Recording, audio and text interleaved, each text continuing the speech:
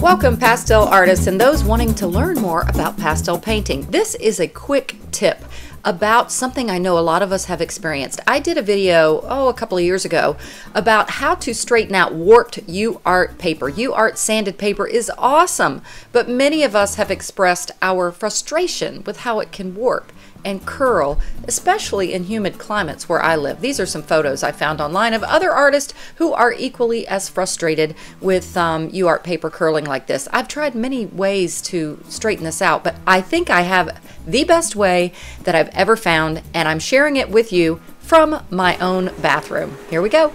Hello art family. I know that my guest bathroom is an odd place to be filming something for artistic purposes. However, there is a point to this, and the bathroom is the best place to do it right now. I'm going to show you a fix for a challenge that many of you have had and I've had over the years, and I have had minimal success at fixing this challenge, but I found something the other day, kind of a happy accident, that may be the solution. What is that problem? Is the fact that UArt paper curls a lot in humid climates, especially where I live. I found this to happen a whole lot when our home flooded 2 years ago, and I had a lot of my UArt paper that did this. But it'll do this, you know, even in my home, in a very nicely air-conditioned home, I'll still get the curling situation.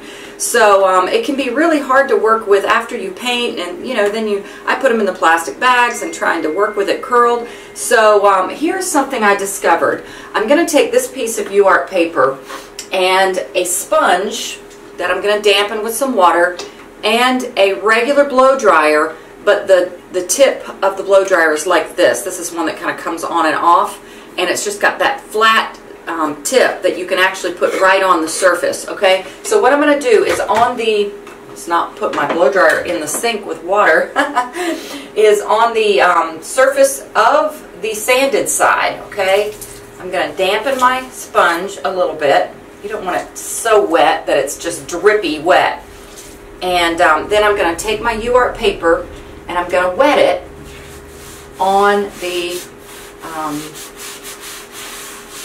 UArt sanded side. I'm getting a little bit of that sponge residue on there, but it's okay. It'll brush right off. I'm also noticing, and this works as a really good eraser too, I had some pencil lines on this side, and it just wiped them right off. So it's just like a clean piece of UArt paper. Alright, so we've got our piece here that's wet. Flattened it out a little bit.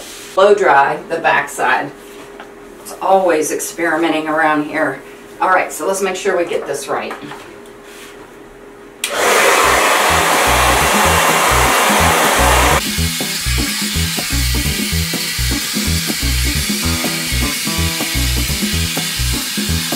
And this took less than a couple of minutes to get it dry, and once it was dry, sure enough, it was as flat as it could be, ready to put on my easel, and I actually already completed the painting for my next tutorial, so stay tuned for another fun and informative art lesson from Monet Cafe. Happy painting!